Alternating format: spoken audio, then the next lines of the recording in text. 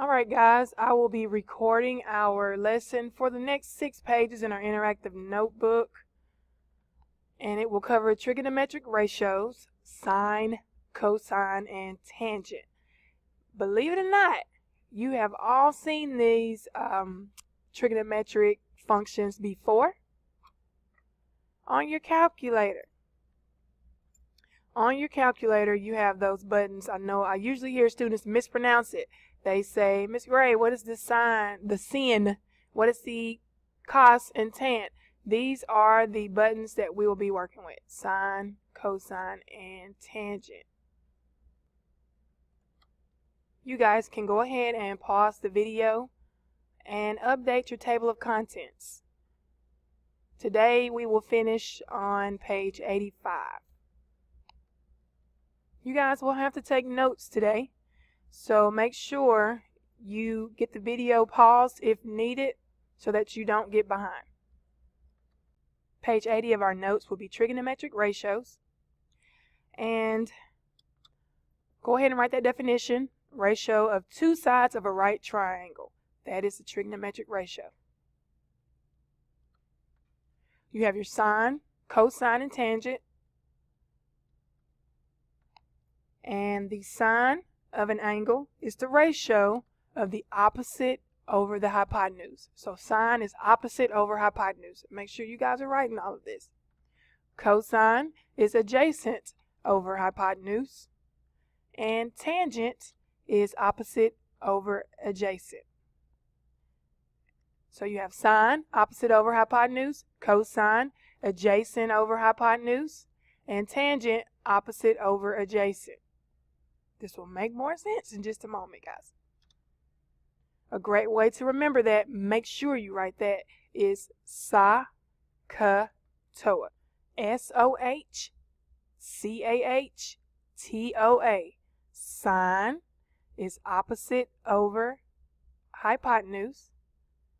Cosine is adjacent over hypotenuse. And tangent is opposite over adjacent. You see? Alright, so what I want you to do now is draw this triangle, and we will label this triangle RST. RST, and of course this is a right triangle. RS will be 5, RT 13, ST 12. First thing you're going to do is find the sine of angle R. You're going to find the sine of R. So if you look, the sine is opposite over hypotenuse. Sine is opposite over hypotenuse. Alright, so the sine of R is opposite. So if you look, there's angle R. And the opposite from angle R is 12. And the hypotenuse of this triangle is 13. And that is it, guys. The sine of angle R is 12, which was opposite from 12. And the over the hypotenuse, which is 13. So 12 over 13. And the hypotenuse of a triangle will always be the hypotenuse of the triangle. It will never be an opposite angle. It will never be an adjacent angle. Alright, next we have to find the cosine of R. So if you look up here, cosine is adjacent over hypotenuse. We wrote that here. So the cosine of R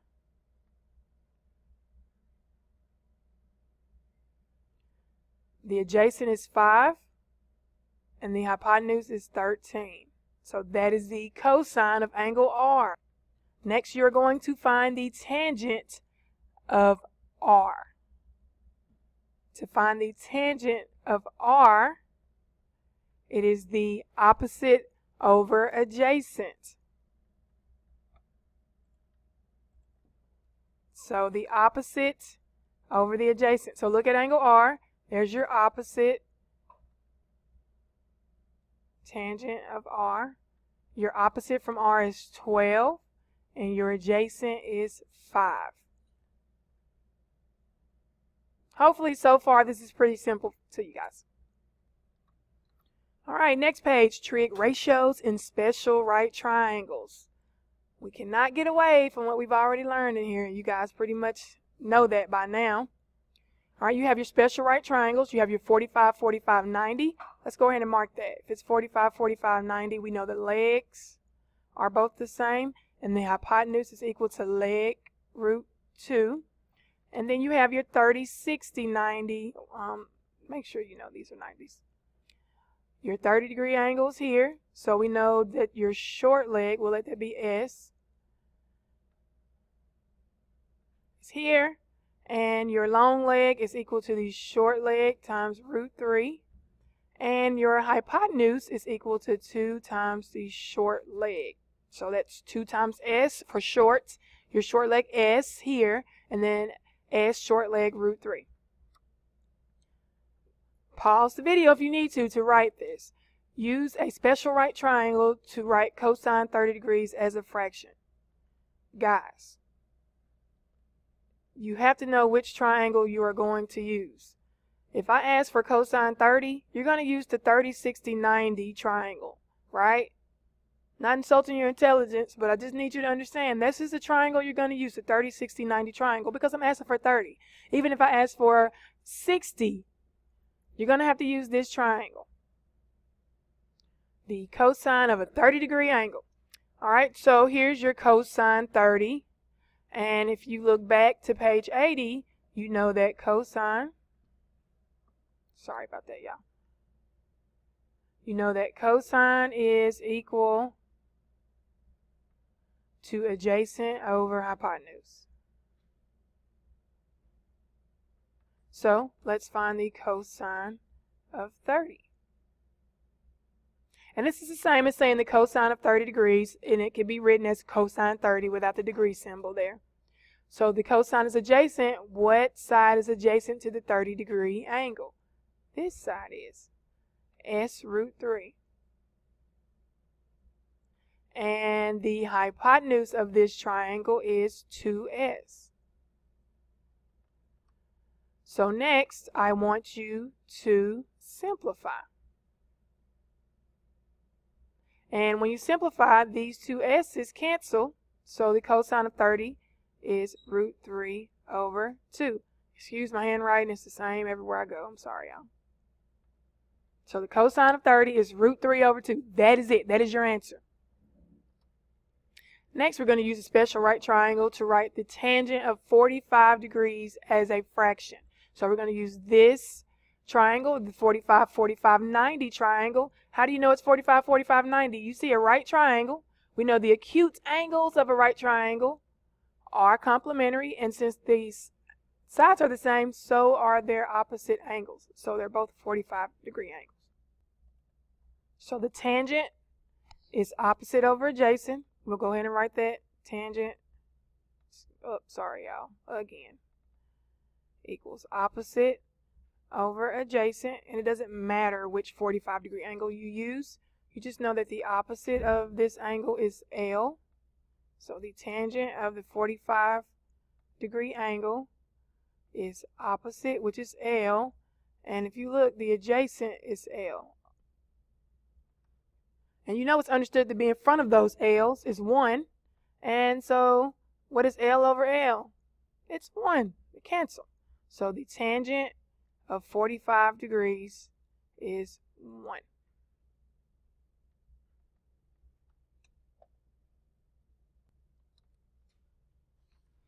All right, next page 82, using trig ratios to find side lengths. All right, so go ahead and copy this down. Find each length, round to the nearest hundredth. You'll have triangle ABC.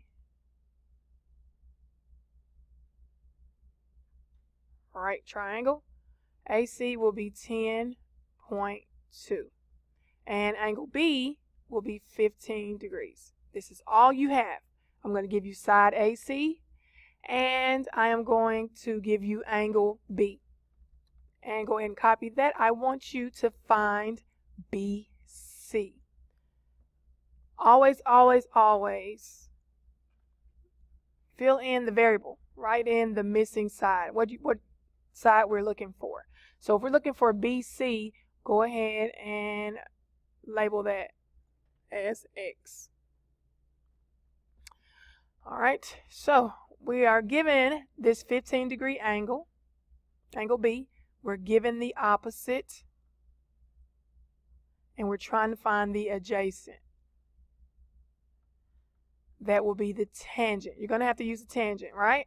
You can't use sine, that's opposite over hypotenuse. You can't use cosine, that's adjacent over hypotenuse, but you will use tangent because it uses both the opposite and the adjacent. So we're going to use the tangent of 15. All right, so the tangent of 15 is the opposite 10.2 over adjacent, which is X, and we're going to solve for X. Guys, you all know what to do to get rid of this X in the denominator. I'm going to show you the long way, and hopefully you guys will understand the pattern shortly. All right, so you multiply both sides by X.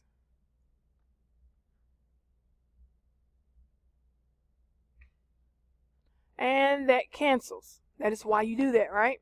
So we now have X times tangent 15 is equal to 10.2. And then you're going to go through and divide both sides by tangent 15.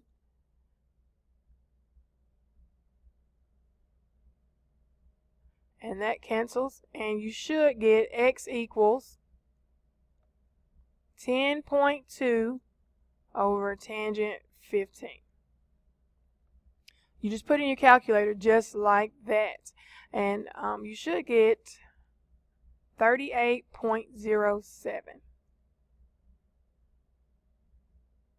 So side BC is 38.07.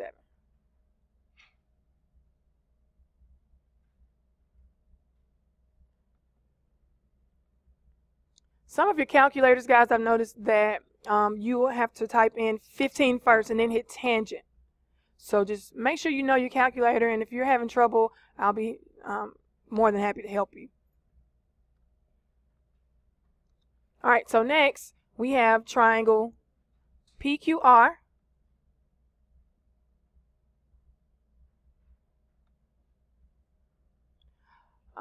This angle P will be 63 degrees, and I will give you 12.9. This is what I will give you, and I want you to find QR. So go ahead and label QR. That's X, and that's what we're finding. All right, so based off of angle P, we're given the opposite, and we're looking for the opposite. We're looking for the opposite, and we're given the hypotenuse. So which trig function do we use? We use sine. So you have sine of 63 equals opposite. I said trig function, I meant trig ratio, sorry y'all. Over hypotenuse, 12.9. To get that X by itself, we're going to have to multiply both sides by 12.9 this time, right?